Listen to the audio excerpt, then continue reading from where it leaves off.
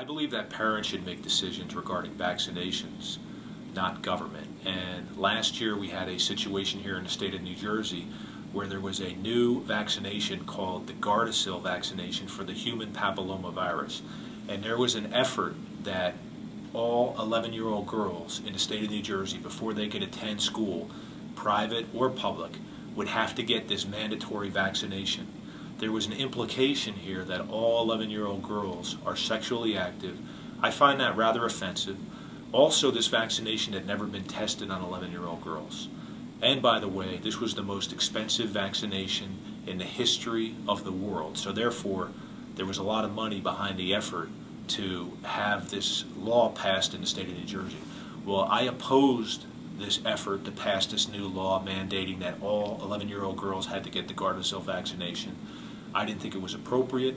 I thought there were too many open questions about the health implications on our youth, and I'm happy to report that as a result of my efforts, we were able to stop the Gardasil vaccination from being mandated here in the state of New Jersey. Now, if parents want to go ahead and voluntarily get the Gardasil vaccination for their daughters, go ahead, that's fantastic, but that's what America's all about. You can make that choice. But to mandate it for all 11-year-old girls, even for the parents who strongly oppose that, even for 11-year-old girls who clearly are not engaging in sexual activity, I felt it was the heavy-handed influence of government going over the top, and we stopped that, we fought it, and successfully put an end to that effort.